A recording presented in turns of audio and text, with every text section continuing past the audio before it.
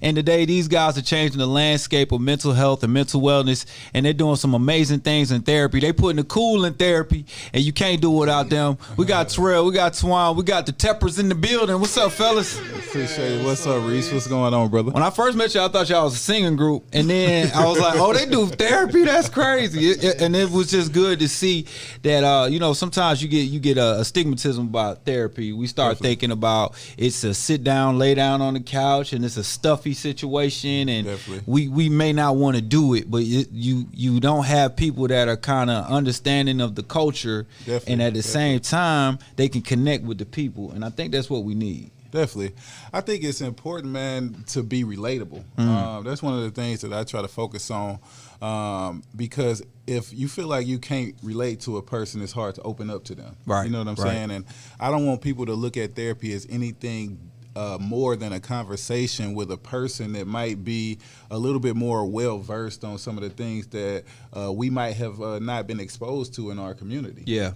So, I mean, I think that the people that are in our community who think of therapy as something that's on a pedestal that can't be reached.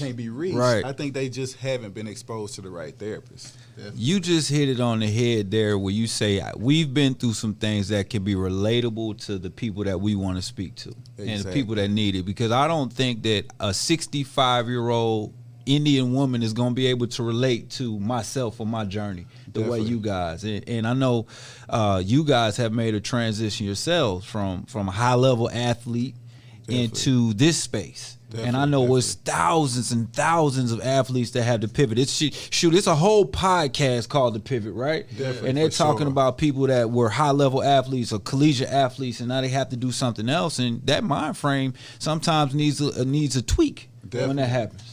That's crazy that you say that, because I work with a lot of high-level athletes, and a lot of times the higher the level is, the better the athletic potential is. So you've been vetted to be good at the athletic part. Right. What separates a person is the mental part.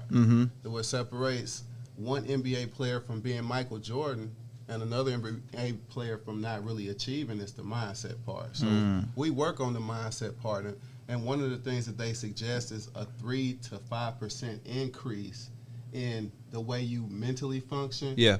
It will demonstrate itself on the court, on the field, or whatever sport you play. Right. That makes plenty of sense. Let's kind of